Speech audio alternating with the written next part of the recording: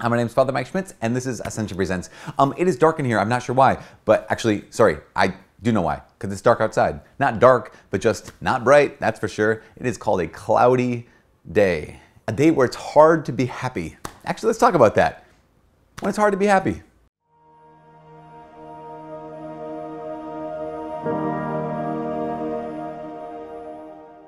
You know, it's interesting because a lot of people will say that that's all they want. That's all they want in life is, I just want to be happy.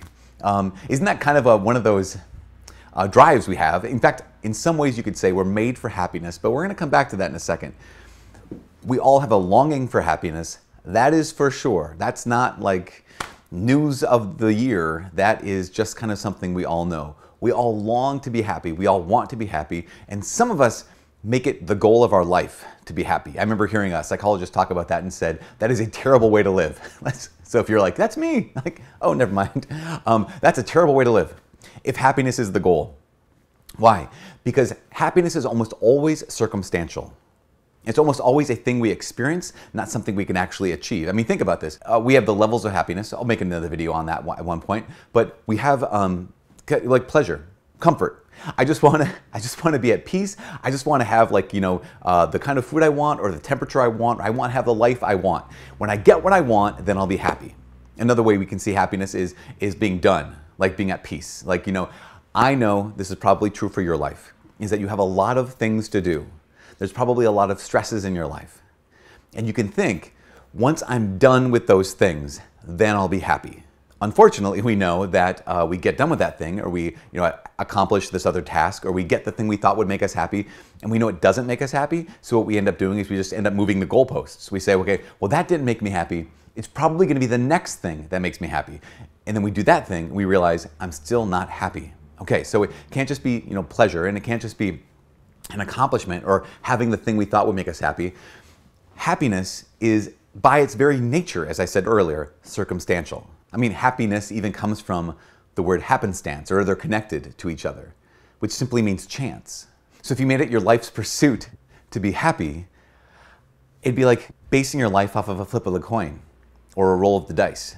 Happiness cannot be connected. If you want to actually have it in a way that isn't circumstantial, in a way that can't be taken away, it can't be mere chance. So we long for happiness, but I'm going to clarify this. We long for happiness, but we're made for joy.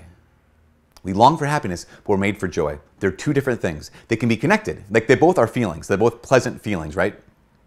But did you know there was a scientist person out of UC Berkeley who said that Americans who don't experience a great level of happiness, we need to learn how to be happy. For one, our idea of happiness is very self-focused. Like, it's all about me. It's all about how am I doing? How am I feeling? Secondly, our idea or notion of happiness, we have this false idea of happiness where happiness simply is what he calls a heightened sense of euphoria. So we think that, yeah, if I'm not experiencing this heightened sense of euphoria, then I must not be happy. And so we just hamstring ourselves right and left and forwards and backwards if we pursue happiness. But if we understood what joy was, then we actually can live knowing that we're made for joy. We actually can read the scripture that tells us a bunch of times, rejoice in all circumstances, rejoice in any state in life, any place you are in life, you actually can have joy. Happiness is circumstantial, it's up to chance, but joy is something entirely different. Here's my definition of joy. I came across it a couple years ago, and I really like it, because it actually, I think, is true. Joy is the abiding and pervasive sense of well-being. Say that like 12 more times, right? Joy is the abiding and pervasive sense of well-being. Well, what if you're in the middle of a crisis? What if you're in the middle of sorrow? What if you're in the middle of uncertainty and sadness and all these things? Can you still have joy? Can you still have this abiding and pervasive sense of well-being? Yes, you can. Why? Jesus. He's the right answer, as always. Jesus. Why? G.K. Chesterton, way back in the day, right, convert to Catholicism from atheism. One of his famous sayings about joy is this: joy is the gigantic secret of the Christian. Joy is the gigantic secret of the Christian. Why? Because until Christ came along, until Jesus reveals who God truly is, You either believed in chance, that's it, fate, just your circumstances are your circumstances, or you might have believed in the gods. And the gods are fickle, right? The gods are powerful, they are maybe beautiful, they might be somewhat wise, but they are not just, they are not good, they do not care about you, and they do not love you. But then here comes Jesus, and he reveals the very heart of who God is, Father, Son, and Holy Spirit. He says, actually, God is one, and God is good, and God is just, and God knows your name, and he cares about you. He loves you. In fact, how much does he love you? God, Romans chapter 5, God proves his love for us in that while we were still sinners, Christ died for us. So this God who is good, who is just, who cares about you, who loves you, is also here. He's also with you.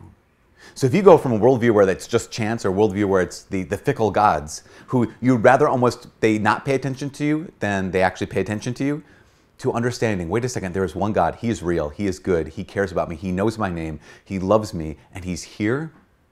Well, that means in any circumstance, in any situation, I can choose joy. What is joy? The abiding and pervasive sense of well-being, that regardless of what happens to me, regardless of my circumstances, I know that God knows my name. I know that he loves me, and I know that he's here. That is why joy is the gigantic secret of the Christian. The letter of James, chapter 1, verse 2 says this, consider it all joy, my brothers, when you encounter various trials. Like, in all circumstances, even in the midst of trial, you can choose joy. Which is what? The abiding and pervasive sense of well-being. I may be afraid, but I'm not alone, because you're with me. I don't know where this path is taking me, Lord, but I'm not afraid, because you're with me. I may be in the midst of great pain and great sorrow and great uncertainty, but I am not afraid, God, because you are with me. Today, I just invite you, choose joy, knowing that God is with you. For all of us here at Ascension Presents, my name is Father Mike. God bless. Oh, like, subscribe, comment below, and be joyful, you know.